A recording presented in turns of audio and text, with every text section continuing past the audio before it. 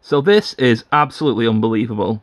After about, I don't know, 15 years or whatever, we've got DRM returning through to iTunes in terms of music.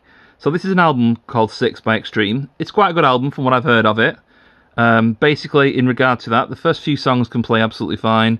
We've got Rise, we've got Rebel. When it comes to this song Banshee, I try and play this song Banshee, and it doesn't work. It just gives me, this computer is not authorised to play this song. Let me give you a demonstration. Hang on, I'll try and avoid getting my email in the shot.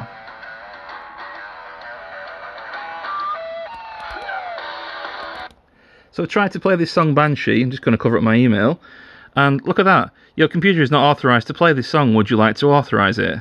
Absolutely unbelievable. No, I wouldn't like to authorise it because it shouldn't have to authorise things these days in 2023. This is not some old album that's been forgot about that still, for some reason, has DRM left on it.